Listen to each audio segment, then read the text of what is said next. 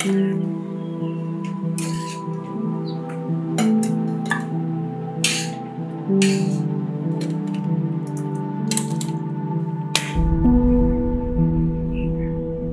Bablu, lockdown खुलते ही टहलने निकल पड़े। महामारी अभी फैली हुई है। सरपंच जी टहलने नहीं, कहाँ पे नहीं लगता। यशवंतला कोरोना झाला रे. काय म्हणते? 2-3 दिवस बराच त्रास होत होता त्याला. होय. अरे पण कालपर्यंत याचं काहीच टेन्शन नव्हतं आणि तो कुठे बाहेरही जात नव्हता. म्हणजे असं अचानक कसं झालं? तो बाहेर जात नव्हता रे, पण त्याचा मुलगा बाहेर पडायचा ना नोकरीच्या निमित्तानं. हो. फार भयंकर परिस्थिती आहे रे बाहेर. तू काळजी नको करू, टेन्शन नको घेऊ. हा ठीक आहे. हो ठेवू. हो ठीक आहे. लॉकडाउन खुलते ही टहलने निकल अगं ते यशवंतला कोरोना झाला. आपल्याला येऊन गेले दिले. हा त्याला बरेच दिवस झाले. बीमारी होने की संभावना कम है। सबसे महत्वपूर्ण है ये मास्क।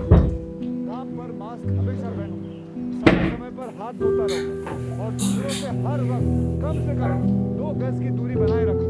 खुद को, दूसरों को और अपने परिवार वालों को भी सुरक्षित रखो। ये मेरी जिम्मेदारी है।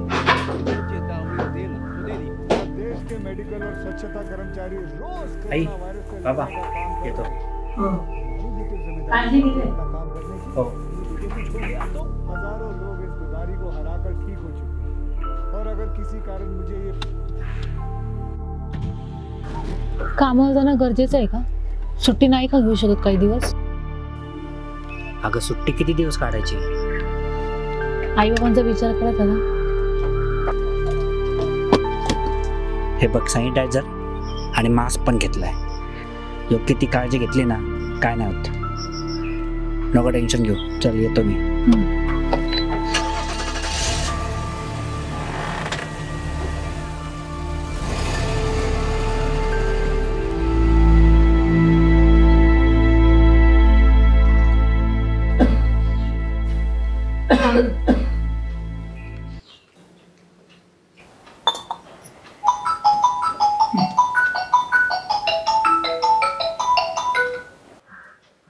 हा शेखर बोल.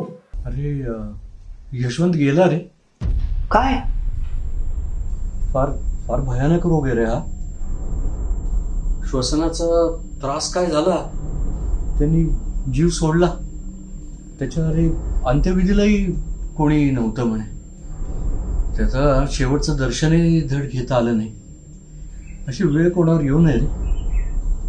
असो वसंता, काळजी घे रे बाबा, काळजी घे. हो. काय झालं? अगं तो यशवंत गेला. काय?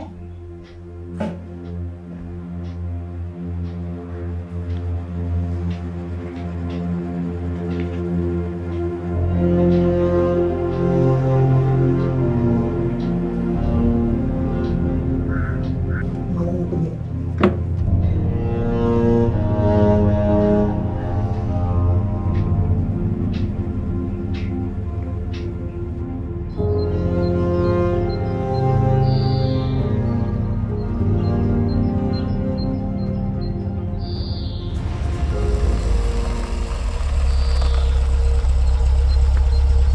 गाडी बाहेरच लावा.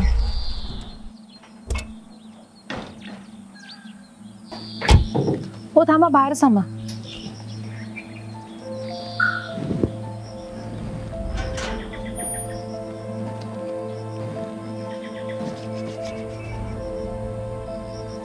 आज बातम्यात काय दाखवलं माहितीये का? काय? कोरोना विषाणू खूप स्ट्रॉंग झालाय आणि लागण होताच माणूस 4 दिवसात मरतो. तरुण वयस्कर सगळेच. काय? आणि हो, बाधितांचा आकडा पण वाढलाय. काल 3000 लोक मेले दिवसभरात. अरे मग लॉकडाऊन घोषित केला असेल ना? नाही, आता असंच. स्वतःची काळजी घ्या, नाहीतर मरा. आईला म्हणजे ऑफिस काय बंद होणार नाही याचा अर्थ? सुट्टी टाकू का मग? आणि खायचं काय? खाण्यापिण्याचे वांदे होते, एवढे दिवस नाही आलेले. आणि तसंही जीव जास्त महत्वाचा आहे. पण तुम्ही योग्य ती काळजी घेताय की? काळजी घेतोय, पण चान्सेस काय संपत नाहीत. स्वतःच्या जीवा बेतल्यावरच विचार करणार आहे का तुम्ही? म्हणजे अहो, कोरोना विषाणू काही स्ट्रॉंग झालेला नाहीये, मी मुद्दामूनच बोलली.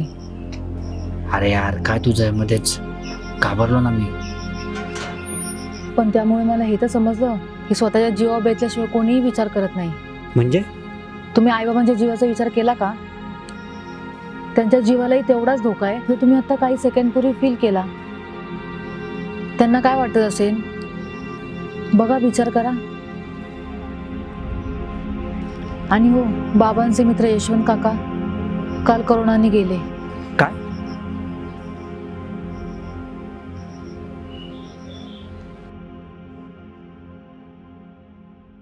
आई वडिलांचा विचार करता मी काही दिवस सेपरेट राहिलेले योग्य राहील.